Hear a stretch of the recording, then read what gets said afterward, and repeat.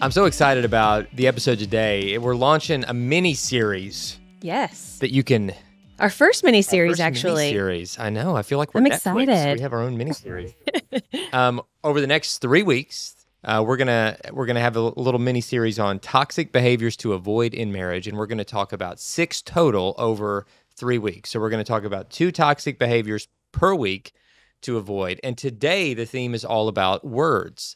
It's 2 toxic behaviors to avoid. Number 1, talking badly about your spouse. And number 2, letting others talk badly about your spouse. Mm-hmm. And I want to share a few Bible verses on this.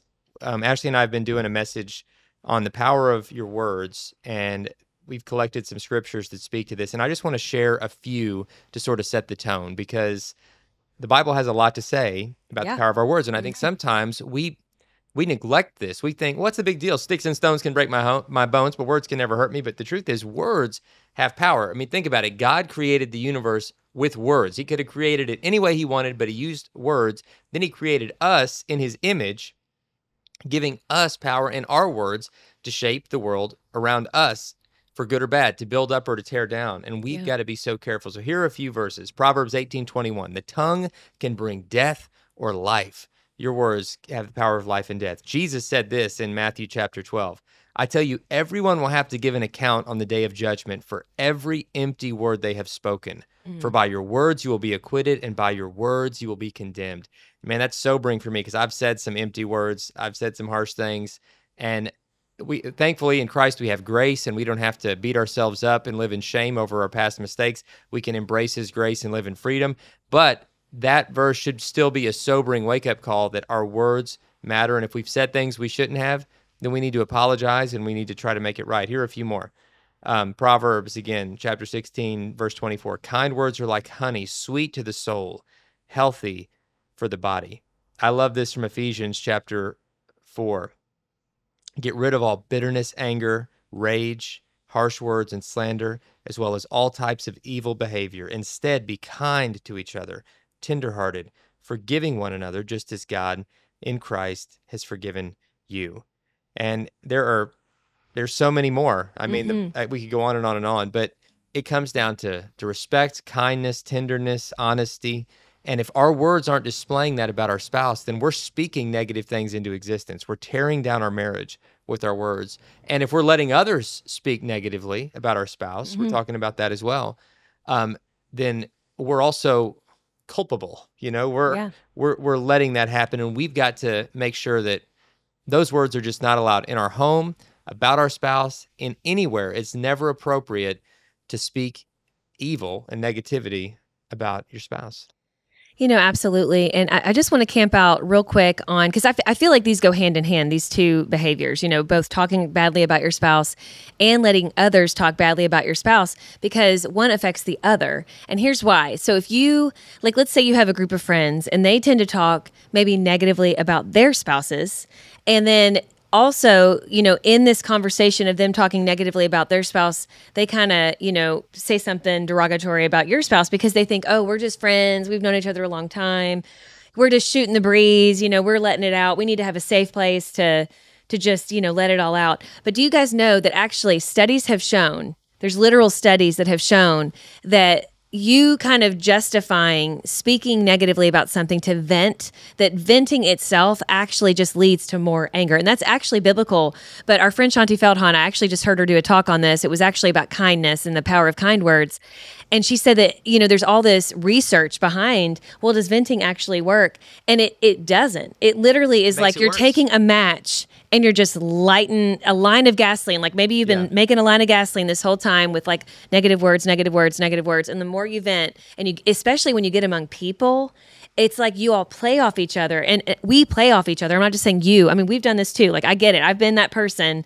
I've had to learn the hard way, but it doesn't lead anywhere good. And it just lights this fire inside of you of anger that leads to even more negative thoughts and maybe negative things you say about your spouse.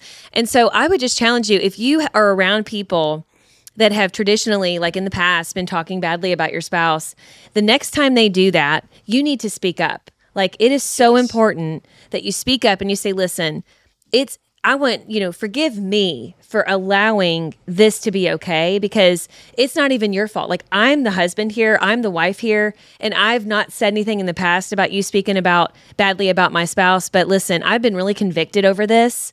And the more I thought about it, the more I realized I don't want my spouse, talking badly to other people about me or allowing other people to talk badly about me. And so I want to change this dynamic here. Let's start saying only positive things, because it's really not helping me as a spouse. And if that person is really your friend, they're going to say, you know what? Okay, that sounds good. And I'm so sorry that this has caused, friction in your marriage, because they would be more concerned about your marriage. But if they're like, man, that's stupid, or girl, what are you talking about? We're best friends and we can just say whatever, then that's not really a good friend, you guys. No, it's not a good friend. They're wanting permission they don't want to change, right, venting about their spouse and all that, and they don't want to Yeah. be held accountable. And so you just have to be mindful. Mm-hmm. And maybe, like Ashley said, maybe it's time for you to get another friend group, or to stop, going to margarita night right after work and just hanging out and like venting about the husbands or the wives or whatever it is, Mm-hmm. and do something different.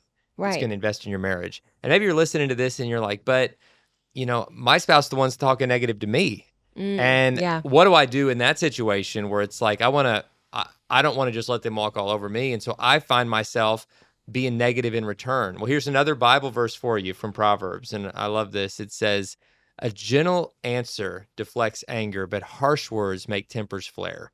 And what the Bible's telling us is the tone of your words is going to shape the tone of your marriage. That when we'll respond to anger with gentleness, then more often than not, it will help diffuse the situation instead of making it worse. But when we feel like, no one's going to talk to me that way, and if you're going to get angry with me, I'm going to get angry with you. And it never ends. It's this crazy cycle that never ends. So we've got to be the first one to stop the fighting. We've got to be the first one to say, you know what? I'm sorry you're angry, and I'm sorry for anything that I did to contribute to that. But I love you, and I don't want us to fight. I don't want us to have anger in this house. I want it to be a place of laughter and joy and safety and peace for both of us and for our kids if we have kids. So what can I do to help you feel safer here? What can I do to and then really listen when they start talking, and your instinct might be to get defensive, like what are you talking about? I don't do that. Well, if I do that, you do this more, and say, just listen and say, all right, that's something that I'm going to work on. I really want to work on it, and try that approach. And maybe you think, well, no, that's being weak. Like, no, that's being wise. That's not being weak. That's being wise. And wisdom in your words. Wisdom to say, I'm going to apply God's word to the way that I think and talk and act and respond, and just watch what happens, because it's timeless and it's powerful. And God's truth is always going to put us on the right track. If you're just responding emotionally, which is what happens in a lot of marriage disagreements, is like we just let our emotions run wild and we vent, like Ashley talked about, or we respond in anger. Nothing good comes from that. And if you've been doing that a long time, you already know this to be true. It never leads anywhere good. So try this instead. I mean, you got nothing to lose, and I promise it will make a positive difference. I want to mention this as well. If we are caught in this negative dynamic of constantly maybe talking badly, about our spouse, whether to them or to other people, there is just this negative tone in our home. And I want to remind everybody about this. And we have whole podcasts on this if you want to know more. But it takes a lot of positive and encouraging things that you say to your spouse. Like, you need to have that in regular practice in order to, when the time is right, to speak, about something concerning to them. For example, like let's say there's a behavior that your spouse keeps on doing. Like, maybe they have said really negative things to you, or maybe there's a bad habit that now has become an addiction, or maybe there's just something that you're really concerned about in their life. If you were already in the habit of encouraging them and of saying nice things to them and about them, then when you do have that issue, when you bring that to them, they're going to listen so much better and more closely, because they know you are for them and not against them. But if you're already in the habit of constantly just slinging negative things at each other and going behind their back and, kind of raking them down to your friends, and even on social media, this isn't even just in person, but maybe on social media, you complained about them or whatever. When you actually do have an issue that needs to be addressed, they are less likely to listen, because they think, you know what? You're always seeing the negative. That's not really my problem. Yeah. It's just because you don't, love me anymore. You don't really see the good in me, and so they're not going to listen, when really what you have to say might be really a good truth that needs to be addressed. And as their spouse, you should be able to speak into that. But if you're caught in this dynamic of just negativity all the time, talking badly about each other all the time, it just causes communication to shut down. And then you're in this spot where you have a hard time talking about anything, And so you just kind of have this stalemate we see, couples just kind of standing there far apart, so to speak, and just not really communicating and running in circles around each other and living as roommates. And it's really a sad dynamic to be in. Yeah, and it's not a place you have to stay. Mm-mm. I think some couples stay there because they think, well, this is just how it is, and we don't know how to break out of it. Right. But you break out of it by saying, I'm going to be the one to go first. Yes. And even when I myself might feel hurt or angry or whatever, I'm going to choose to give that pain to God so that I can step into this role of being a healer and saying, Lord, work through me to bring about healing and peace in our home and in our marriage. And if you think, I don't know how to get there because I feel like every time I open my mouth, it's just angry. It's kind of like that movie Inside Out, that Disney Pixar movie. Like, we've got a bunch of kids, and so a lot of our pop culture references are just cartoons. But in that movie, and I thought this was a brilliant way to describe it, and they worked with a lot of like mental health professionals to put this together, that there are emotions in the brain, and one of them is in charge at every time. And so that if anger is the emotion that's sort of in charge in your brain, then everything you say, even if you don't mean for it to, it's going to come across as angry. Right. And you've got to replace that anger as the main emotion, with joy, with one of the others. And that's a process. That's a process. And God's word talks about how to get there. I think that talking to a Christian counselor can get there because the Bible says it this way. Jesus said, the mouth speaks what the heart is full of. Mm-hmm. So it's kind of like people are a tube of toothpaste. When you squeeze a tube of toothpaste, whatever's inside comes out. Right. And when we as people, when we get squeezed, it's whatever inside of us is what comes out. So if it's anger and if it's fear and if it's all that inside of us, then anything to squeeze us, all that is going to come out and just reveal what was inside all along. So if you want something else inside, then you've got to do the work of saying, Jesus, come and heal what's broken inside of me. Like, come and bring healing to that which is like broken and distorted in my thinking, in my heart. Renew my mind with your word. Help me to work through the pain of my past. Help me to do that work on a spiritual level to replace what's going haywire inside. And that takes courage, guys. But that's the real issue here. We're not just talking about just changing your words if nothing on the inside changes, because that's not going to do it, and that's not going to be sustainable. Eventually, we're going to always go back to speaking what the heart is full of. We're saying, let's do the work to get to the root of what's going on inside of my mind and my heart. Mm-hmm. My leb is actually pointed out in a past episode, which is the biblical Hebrew word for both mind and heart together. And I want to do that work. And so maybe for you, that's going to be talking to a Christian counselor. If you go to getfaithful.com/nakedmarriage, you can get connected to a one-on-one Christian counselor. If you want to talk to somebody here on our team, specifically about words in your marriage or anything happening in your marriage, you can go to xomarriage.com/help. We just try to provide resources to let you know you don't have to figure this out alone. Right. And if you've tried on your own and nothing has changed, then it's time to reach out to somebody else. Talk to somebody who can walk alongside you and help you take those next steps to get healing. Absolutely. I actually want to share kind of a personal story, especially on the side of letting others talk badly about your spouse, because I think that we can recognize like, oh yeah, our friends, they shouldn't talk badly about our spouse. I guess I can see that, even if they're like, I think we have rationalized it maybe in the past, like, oh, this is a good friend, and we just kind of hash it out with each other. A lot of people can come to the place of recognizing, yeah, that's probably toxic. Maybe we shouldn't talk badly about our spouse to friends. But I think where it gets really tricky is when it's a family member. I think that allowing, family members, close family members, having their opinions about our spouse and shutting that down can be really hard. And I've actually walked this road. I have a close family member that early in our marriage was going through a lot of issues herself that I didn't even realize at the time. And I had a codependent relationship with this person. And in the beginning, I really allowed her to speak badly about Dave. I did. And I didn't stand up for him.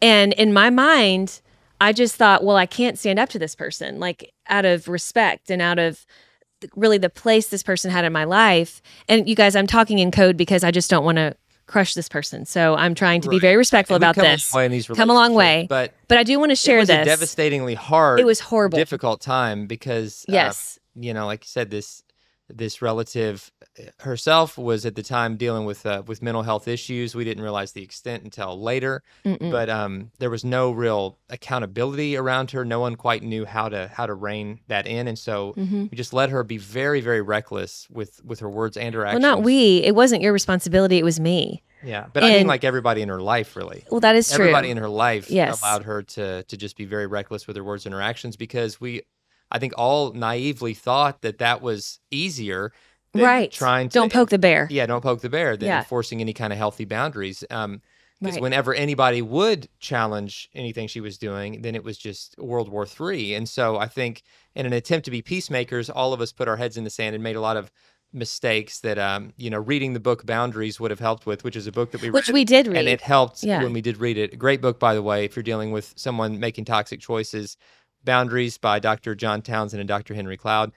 But not to interrupt, I'm just reliving that, like, for me, like, this was, for me tell him how it felt. personally, one of the most difficult times of my entire life. I'd never been treated with the animosity, the anger, the disrespect, the venom and vitriol that was pointed my way for a period of years. And it was just so hard. And I felt alone in that because Ashley, who's always been such a wonderful support, she herself had been sabotaged by the brokenness of this relationship with this relative. And so she herself was wounded in ways that I didn't really know how to help. And I was being wounded in ways that she didn't know how to help. We went to counseling, which did help some, invited this relative to join us in counseling, and which she would not do. And it was just a helpless time. We were very young. We didn't have the life experience that we have now, but at any stage of life, what we went through would have been just incredibly difficult. I think that it is by far the most difficult thing we've ever walked through in our marriage. And we've been through a lot. But this was next level. And I'm just so thankful that we've come through it. But even still, coming through it, there's still like some just damaging remnants of that. There's some residue that by God's grace we're able to work through and have a healthy relationship now. But still, that period of time was so damaging that I just think that we'll live with some of the after effects for that for the rest of our lives. Right. And really in the sense of God has healed us, and like, thank God Dave forgave me for not standing up for him all those, for at least a year. I think it took me about a year to see the writing on the wall, to see really what I was dealing with. And I had to go to a counselor. It took me going to a counselor and a counselor handing me a book called Emotionally Destructive Relationships. I can't remember the author's name, but basically that I was in a codependent relationship with this family member and I didn't even know it. And honestly, to that person's credit, she didn't know it either. And there had been years and years of this, in her own background. And so I have such compassion now, and I've forgiven this person. And it is by God's grace and Dave biting his tongue off and not saying probably everything that he wanted to say in those hard moments. But God has really allowed us to have a really good relationship with that family member. And I'm so grateful. But let me tell you, at the time when it was happening, this person would try to get me alone, first of all. She would always try to get me alone. And then she would try basically, she didn't like the place that Dave had in my life now that he was my husband and that he was before this person now, because that's how God designed it. By God's designed a marriage, that's the way it has to be. But she was not she did not like that. Prepared for that. No.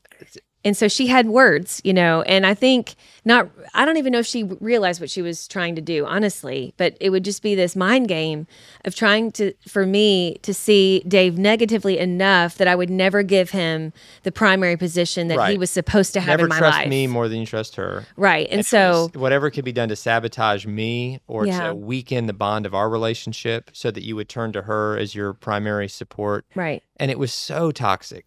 It was, and it was so hard. Toxic. Yeah. And I felt really conflicted because I love this person, but I also love my husband. And I felt often like in between a rock and a hard place. But it took this counselor being like, Ashley, this is not healthy, and there are things you can do. And so little by little, Dave and I together as a unified, couple had to set these boundaries in place. And it took me at times on the phone when this person would go into kind of her tirade of just how Dave's this and that and names with me, and I'd have Dave beside me, and he's hearing all of this.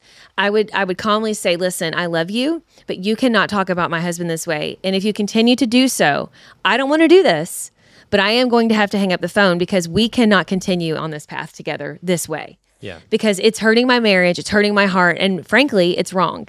And she didn't like it at first, but little by little, guys, because I did have to hang up a time or two, I remember. And that's not in my nature, you guys. No, I'm non-confrontational. And then you would just cry because you felt I cried like and cried and cried. You were put in this position where you felt like you lost no matter what. Oh, yeah. And I hated that. And again, it was just a messy season to walk through. It was. And I'm thankful that we had some wise mentors speaking into our life through this. And if it's something you don't have, get some healthy voices speaking into your life. Right. I'm thankful for Christian counseling. I went for years. Yeah, guys, like you don't have to figure this out on your own because we couldn't. And we didn't have to. Like we leaned on the wisdom of older, wiser mentors who had no agenda but what was best for us and to point us on the path of God's truth and encourage us. We leaned on the wisdom of Christian counselors who had helped countless people walk through countless family dynamics. And you guys can do the same, right? But you have to commit to these principles that we're not going to talk badly about each other. Right. We're not going to let other people talk badly about our spouse because that's toxic.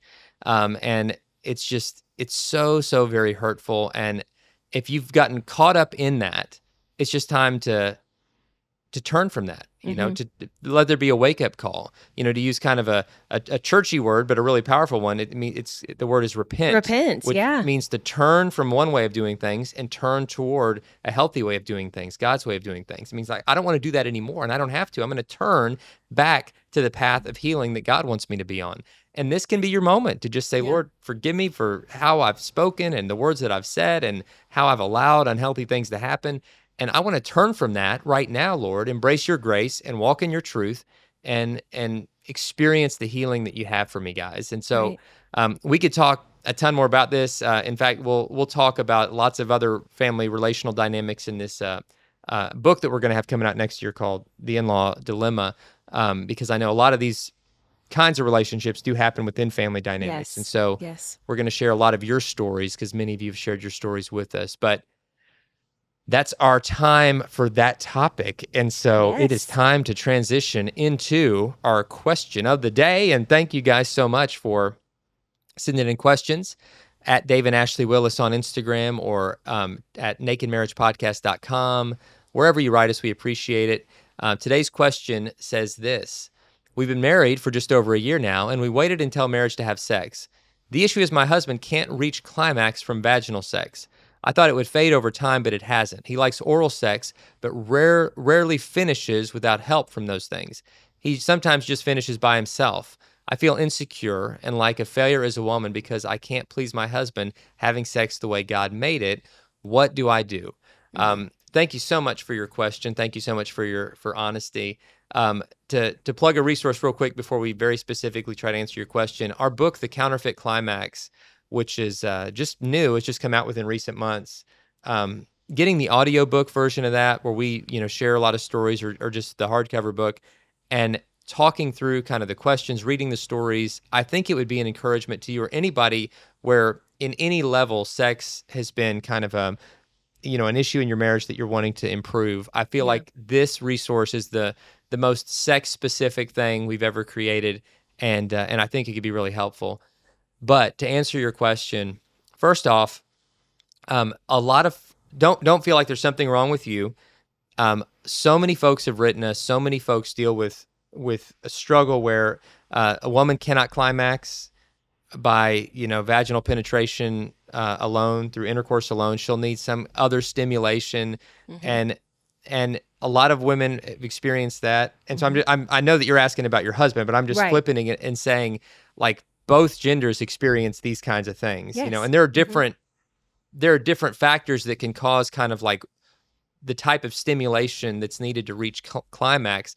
Sometimes it has to do with kind of the muscle formation in the pelvic floor, which is the base of muscles that support the groin area in both men and women. And we've talked to physical therapists to talk about kind of pelvic floor exercises that can sort of loosen up things and increase the blood flow and do more that's going to help stimulation lead to climax more naturally. But there are so many different factors that can impact this in both men and women. And what you shouldn't ever feel is like, oh my gosh, like there's something wrong with me anatomically or otherwise because my husband isn't being pleased. It's like just the way that he's wired physiologically, certain aspects of stimulation that he enjoys, which I'm sure is like very enjoyable during vaginal intercourse, but it might take applying pressure other places in other ways to kind of bring him to that point of climax. And, I'd say don't beat him up and don't beat yourself up if that's the case. Enjoy every aspect of sex and be thankful that God gives us so much freedom to really explore each other's bodies, explore our own bodies, and find what feels best, and then help each other in the most intimate and supportive and safest ways possible to maximize that pleasure. Right.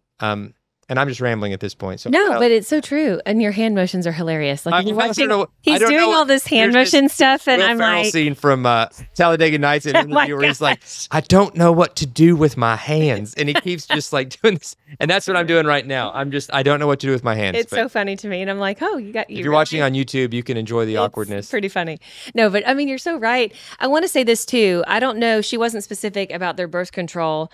Kind of what they're using, but if they're using condoms, I would say don't use a condom because then there would be more stimulation. But also, you might want to consider, not that condoms are bad. I'm just saying, like, if he's not able to get the sensation, it totally takes it away. It numbs so much of the stimulation that especially if he already is not able to have the stimulation. I mean, a condom is just yet another barrier.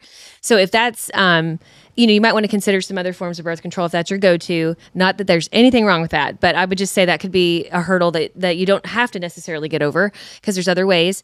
I would also say there are sensitivity, different creams and like oils that he may want to use that is supposed to kind of enhance the sensation. I know that like KY makes one where it's like a his and hers. That might be something that would really help you guys because I think it draws the blood. If I'm understanding kind of the science behind it, it kind of draws the blood more to the surface and kind of helps with the sensation that you're supposed to receive. Well, according to their commercials, it looks very enjoyable for both. It's supposed to be, but let me just give this little caveat. You might be allergic to it, and we know from experience. So just look at the ingredients. Yeah. So, but natural lubes. That's probably TMI, but there are natural lubes out there, and a lot of people are allergic to that stuff. So just be aware of what the ingredients are in there. But a lot of people aren't allergic to it, obviously, because they keep on advertising it. So it might just be the ticket for you. But try some coconut oil or oil, something that makes it maybe a more pleasurable experience for you.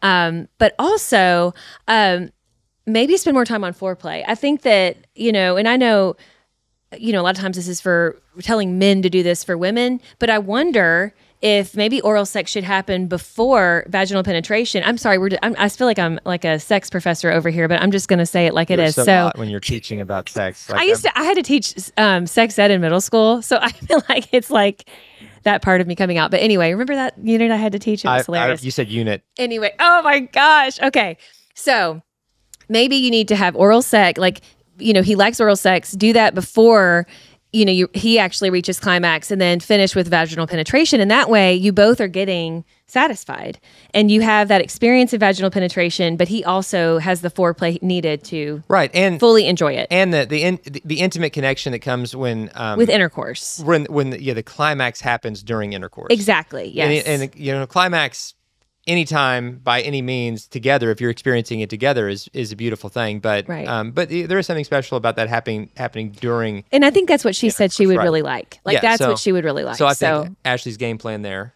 But also, it's going to take him also being patient with you because you want you both to have pleasure. So anyway, that's probably a lot more information than they were bargaining for. No, but we're just being totally honest with you guys. Welcome to the Naked Marriage Podcast, led by a sex Hope you're not ed listening, Mom and Dad. Because that was Ashley Willis, who's taught this same stuff in middle school appropriate ways. I did not get this specific at all. She did not talk about this at the Christian middle school. I talked about waiting and how sex is a gift, but this is like we're married people. We can talk about it. Oh yeah, I'm glad we can not just talk about it. We can do it. Oh my gosh. And on that note, guys, we hope you tune in next time for even our producers like, this is ridiculous. Sorry, Eric. You guys can tune in next time for tune in next time for the next two toxic behaviors to avoid in marriage. So stay tuned next week. We'll see you next time.